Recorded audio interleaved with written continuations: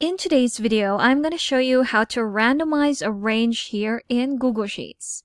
So randomizing your range has never been easier with this quick tool.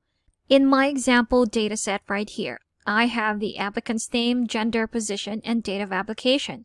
So I'm part of the Human Resources department, and I will be interviewing these applicants. Now, I don't want to do that in this order. I want a randomized order in this range, and I can do that with this tool. So first, what I'm going to do is to select the range that I want to randomize, go to data right here in the menu bar, click on it, and in the middle, you'll see randomized range. If you click on it, we now have a random order for our range. Now we have Anton, Nick, and Frederick in the beginning, together with their respective gender, position, and date of application. So when Google Sheets creates a randomized range, it randomizes everything by row. So it doesn't shuffle everything inside a range. It's only the order of the rows that is randomized.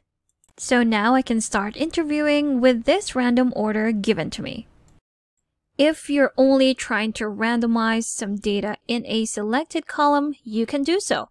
Just select that column or columns and go back to data and select randomized range. If we click on it, now we have a random order for this selected information.